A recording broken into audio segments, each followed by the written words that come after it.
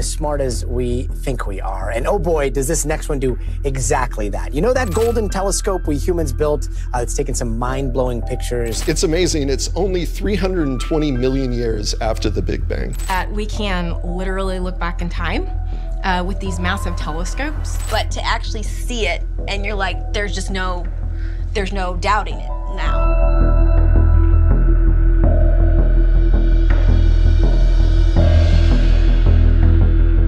The JWST has provided scientists with more questions than answers. And in the search for answers, they've come up with many theories. Some posit the existence of dark stars, while others theorize that the universe is much, much older. Join us as we take a look at ancient galaxies that defy explanation and the cutting-edge theories scientists have come up with. Will these theories be proven right? Let's find out. Back in July of 2022, the JWST delivered its deepest infrared images at the time. It unveiled an extraordinary view of the distant universe, capturing the deepest and sharpest infrared image to date. Webb's first deep field showcases the galaxy cluster SMACS 0723, brimming with thousands of galaxies, including the faintest infrared objects ever recorded. This deep field image is an intricate composite of images at different wavelengths, encompassing a total exposure time of 12.5 hours.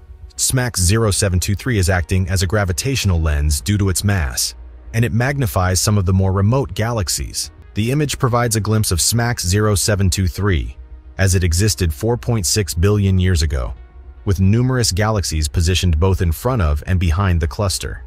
These galaxies emitted light billions of years ago, enabling us to peer back in time and observe some of the youngest galaxies within a billion years after the Big Bang. The expansion of the universe stretched their light to infrared wavelengths. Researchers have extracted valuable information about these galaxies' masses, ages, histories, and compositions from this groundbreaking data. This technology returns a full suite of details about each galaxy. The data says that light took 13.1 billion years before hitting Webb's mirrors. What this means is that thanks to this deep field image, scientists found some of the oldest galaxies ever. Among the results, we found one peculiar ancient galaxy. It was named after the discoverer's young daughter. One of the most ancient galaxies was named after a scientist's young daughter. This was Maisie's galaxy. This galaxy represents a profound window into the cosmos's earliest moments. It may appear as a simple, luminous orange blotch, but Maisie's galaxy signifies a significant leap in astronomy. When the universe was a mere 390 million years old, this is considered incredibly young in cosmic terms. This makes it one of the 4 earliest galaxies ever glimpsed by humanity. The galaxy was named after Stephen Finkelstein's 9-year-old daughter. He talked about the significance of Maisie's galaxy's discovery. It resides in a period of the universe's history so remote that it was beyond our observational capabilities until the arrival of the JWST. Maisie's galaxy was identified as one of the oldest ones. In recognition of its importance, this remarkable galaxy was given a special name, distinguishing it from the JWST's other celestial findings, which often bear more formal designations like CERs 1019, CERs 2782, and CERs 746. This celestial recognition places young Maisie in the company of renowned astronomers. However, Maisie holds a unique distinction, achieving this honor at the age of 9. Stephen Finkelstein stumbled upon this galaxy and the data from the JWST on his daughter's 9th birthday, and since she had always wanted a galaxy named after her, he playfully called it Maisie's Galaxy.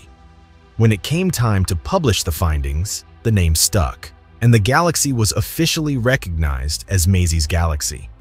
Maisie herself is overjoyed to share her name with a galaxy of such cosmic importance. Determining the age of galaxies in the early universe, however, is a more complex endeavor than confirming a birthday. It involves using a measure known as redshift to discern a galaxy's distance, how long its light has traveled to reach us, and consequently, the cosmic era when we observe it. Different colors in light correspond to different wavelengths. For example, red light has long wavelengths and low frequencies, while blue light has short wavelengths and high frequencies. When light travels from a distant source, like an early galaxy, to us, the universe's expansion makes that source move away from us. This causes the wavelengths of the light from the source to stretch out, lose energy, and change frequency. In simpler terms, high-frequency short-wavelength blue light gradually becomes low-frequency long-wavelength red light.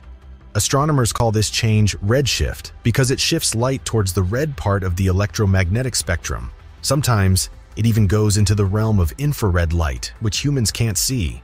The longer light has been traveling through the cosmos, the more it redshifts. For early galaxies like Maisie's, light has journeyed for about 10 billion years before reaching the JWST's mirrors.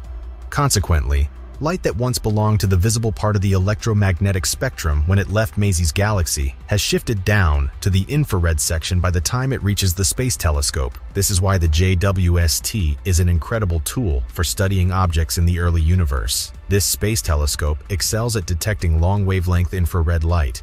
In fact, without the JWST, finding galaxies like Maisie's would have been nearly impossible. The Hubble Space Telescope, while fantastic, wasn't large enough and didn't cover the necessary red wavelengths to observe such distant, highly redshifted galaxies. We know that the JWST detected highly evolved galaxies just 325 million years after the Big Bang, but these galaxies have prompted a radical hypothesis among cosmologists. One cosmologist is saying that the universe may be twice as old as we thought it was. So, did Gupta have sufficient evidence to support his claim? To understand his theory, we need to first understand how cosmologists arrived at these numbers. Gupta's research would likely need further investigation and theoretical development. The standard model of cosmology asserts the Big Bang happened around 13.8 billion years ago. Gupta's paper primarily considers supernova data, which is considered insufficient by scientists. Rigorous testing in various ways is necessary. Gupta's theory has garnered significant media attention, though. But scientists attribute this to irresponsible hype and question the scientific basis of the paper itself. Let us know in the comments below and leave a like for more.